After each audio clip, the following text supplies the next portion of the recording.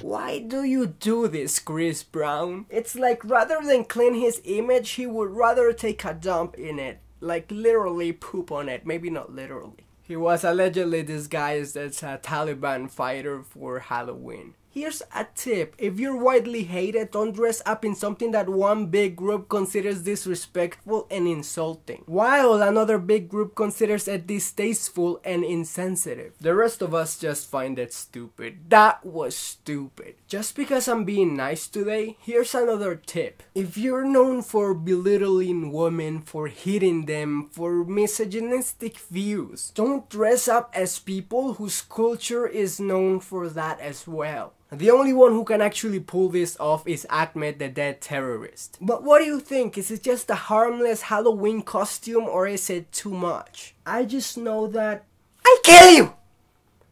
I kill you! See you later, crocodile!